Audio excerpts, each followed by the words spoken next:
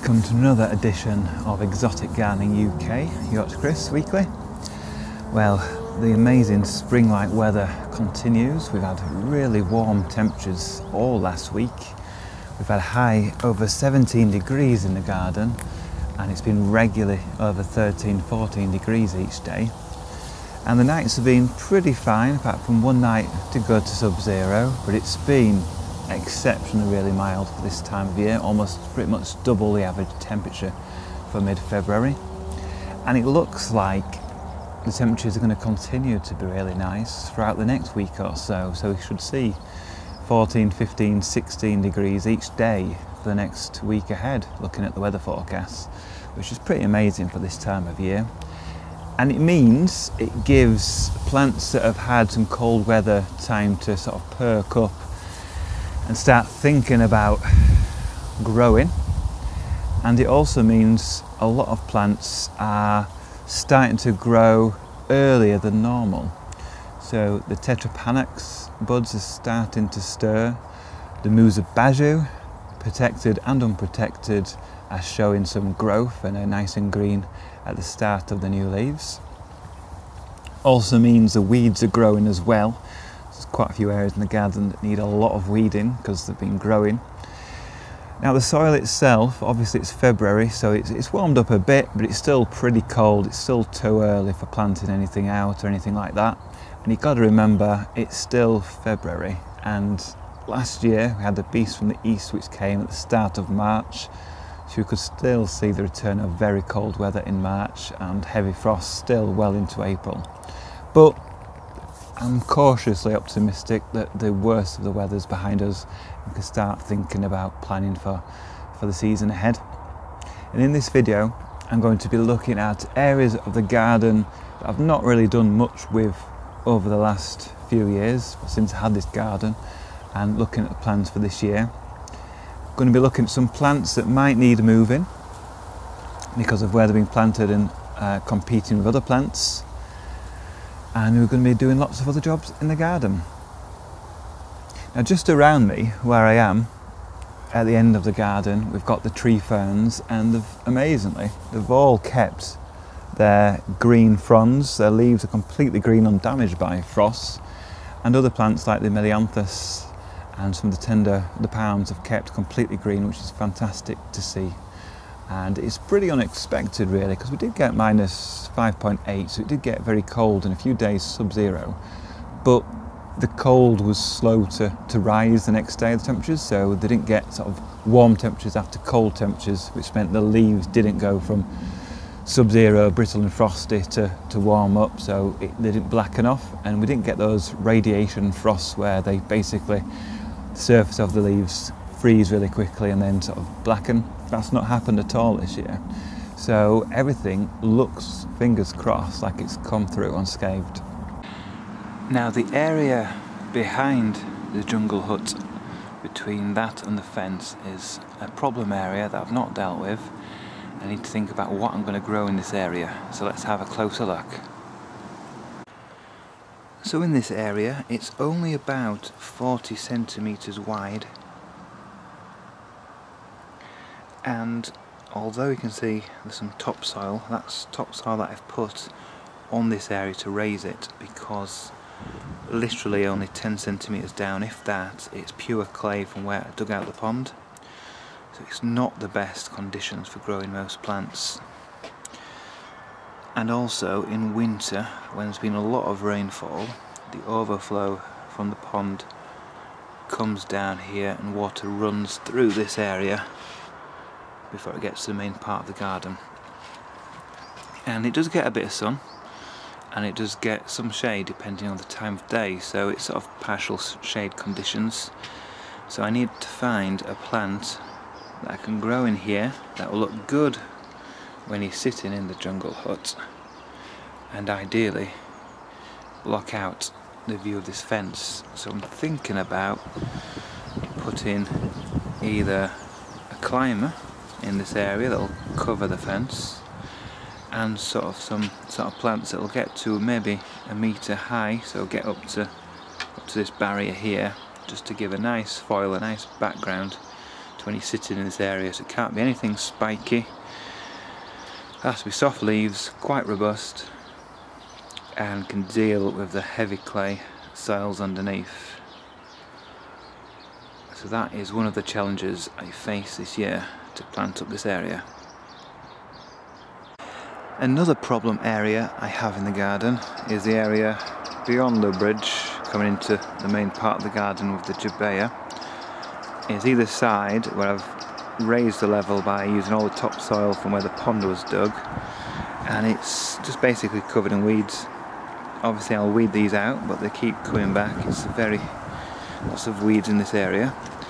I've planted the Princeps palm, planted a yucca on the slope down there, and we also have another Trachycarpus palm here, and the only plant surviving from the original garden, which is this nice yucca, which is tough as old boots. But this area around, as you can see, doesn't look very nice. It's had Oncete bananas in and some sort of annuals in previous years, but I really need to give it some sort of structure, dig over this, get out the weeds, and plant some really interesting plants that cover this area that gets pretty much full sun all day. And as we go around, we've got the area as well where the electricity is for the pond here, and this bamboo, so we need to plant something in this area as well, just to screen that area off. And then if we go to the other side, similar sort of situation, planted a few palms in this area. So you've got this lovely Butia catariensis here. We've got the very wobbly Trachycarpus windsand that we looked at last week. By the fence we've got a Princeps hybrid. There's a nice polycarp and a fern there. And we have the Chimerops arborescens down there. So they will, when they get bigger, will cover large parts of this area. But for now I need something just to cover, sort of ground cover in this area between those major plants. So in previous years I've had the annuals here, and again the Oncetes. I need to think about some sort of lower growing plants for this area this year. Now here's a plant that I need to dig up and move, and that's this Phormium cream wave or yellow wave. It survived the very bad winter at my previous garden in 2010. It looked almost dead, but it survived, so it's a very hardy plant. Planted it here, it's got a bit of shade, a bit of sun, but it's sort of fighting for space now underneath the Jabea.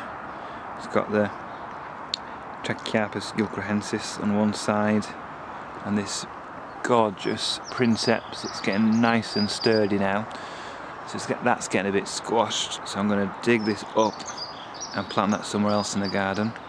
And I also need to think about this Princeps because it's starting to get into a beautiful sized palm. Nice sturdy trunk now. It's been extremely slow growing. As you can see, it's got a decent start of a decent trunk. These wonderful white leaves underneath and the green on top, but it's taken over the path here, so it means you have to step into the gravel. So I need to really think about perhaps either cutting the leaves off on this side or digging it up and planting it elsewhere in the garden.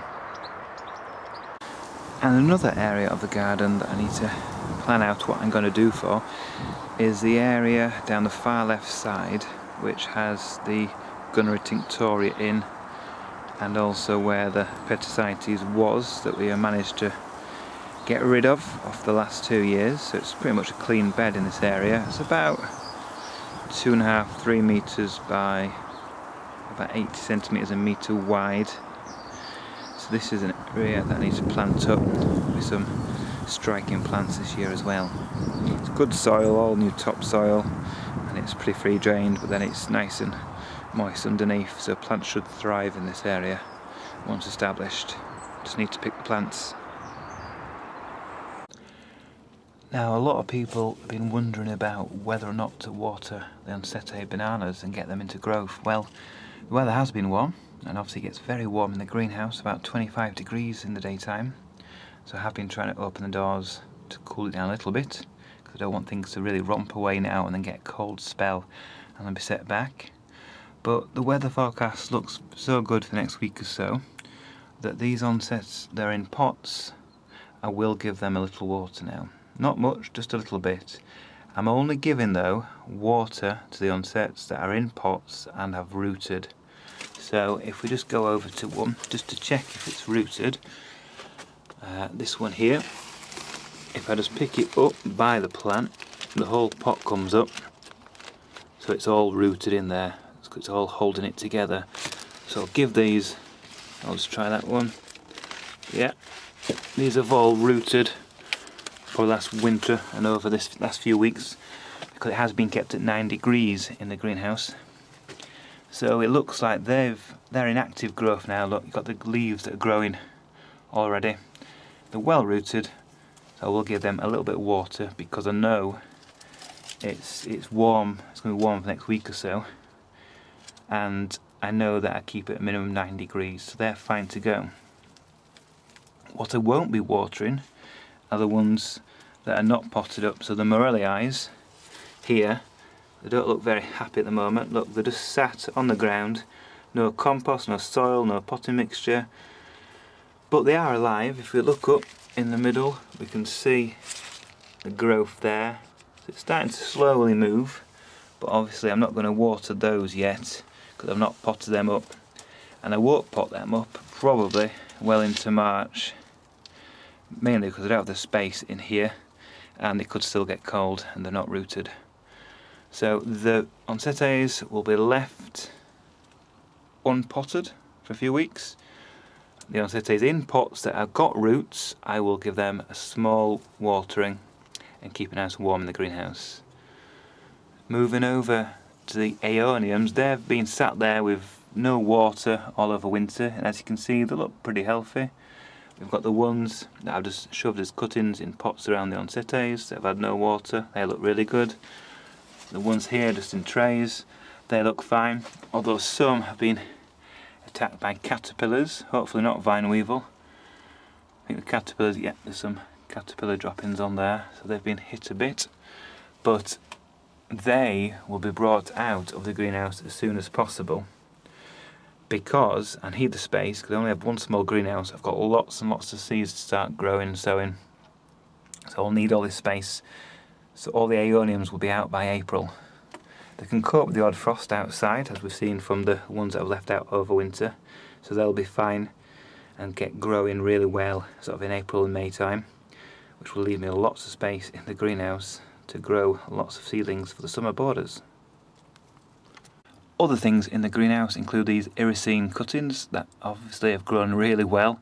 This propagator is kept at above 20 degrees and they've grown nicely, and they actually will probably need potting on soon, which I'm reluctant to do because it means more space, so I might have to bring more of these into the house, into pots, and then use the propagator for starting off all my other seedlings, because as you can see, along with some of the little colocasias here, there's not much space in there, so we'll need to empty this out soon. So it's all about management of the space when you only have a small greenhouse and propagator. Now in my hand, looks like a bit of rubbish, but it's actually one of the colocasia that I dug up last autumn. This was mammoth, which I could have left in the ground. It probably will have come back, but I want to start it off now into growth. So I've done that in a previous video showing you how to do that. Basically clean off all this rubbish. If there's any rock, clean off that, and then put this into a plastic bag, give it a little brief in it, and then just put it into a warm place. It can be in the house, on a windowsill, in an airing cupboard, or in the propagator, and then it should start shooting very quickly, and that can be potted up and ready to go out in the garden in about May time. Another job that I've got on with this week is making sure the raised beds for the vegetables are ready. So I've prepared these, I've weeded them all, I've topped them up with some more topsoil, and they're ready to plant in a couple of months' time with runner beans, sweet corn, etc. So that's ready to go. Now one thing over winter that happens in ground which is not covered, like this large bed here is that obviously the rain and the ice will mean the soil will be sort of moved about and compacted a little bit. And this was all new bed. Remember, all this area here, this was all lawn this time last year. We've put this walkway in the middle and we've raised the soil with lots of nice good quality topsoil, and that was successful the first summer. But now over winter it has settled quite a lot and the air's gone out of it in bits, which wasn't compacted last year. So over the last week or so I've added lots, another ton of topsoil over the top of this area just to raise the levels a bit and add some more nutrients into the ground. So that is almost ready to go for planting in spring. The other thing that I will add to this area is lots more compost and manure, organic material, and then I'll mulch over the top of that once I've planted out everything in, well, late spring for the summer bedding. Now with the mild weather we've been having, it's really important to make sure the tree ferns are getting watered. Obviously if it's rained a lot, then fine, they won't need watering, but we've not actually had much rain. We've just had really mild, beautiful days. So I'm just watering it from the top into the crown here. I'm using water from the water butt, which is ideal, rather than tap water. But obviously in summer I will use tap water because it's a lot easier. And if you notice, I'm giving it a good soak all the way around the top of the crown, in the crown, down the sides. And I'll do that with all the tree ferns because they need a good soak from time to time. Because this weather, it's amazing how quickly these dry out. They do want to be kept moist if possible all the time. And one of the issues with this mild weather so early on is the fact that the tree ferns might start growing and unfurling the new leaves.